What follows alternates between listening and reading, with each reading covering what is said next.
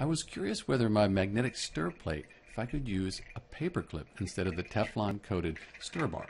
So here's a picture of the stir bar, and about the same size as the paperclip. I put the paperclip on top of the plate, turn it on, and it starts to spin. It spins pretty good. You don't want to do it too long. You might scratch up the surface, but there it goes.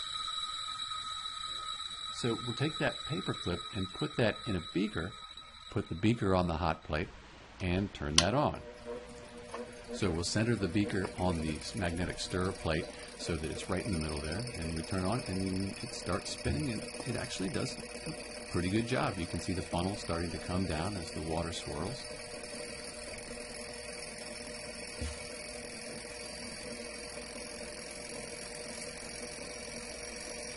And this would do a pretty good job mixing. Of course, you'd have to be worried about the paperclip reacting with whatever you were mixing, but it does an okay job. And then when that funnel gets down there far enough, the paperclip is just disrupted and starts to kind of spin around. So I turn the speed back down, and you can see you can use a paperclip as a magnetic stir bar in a pinch.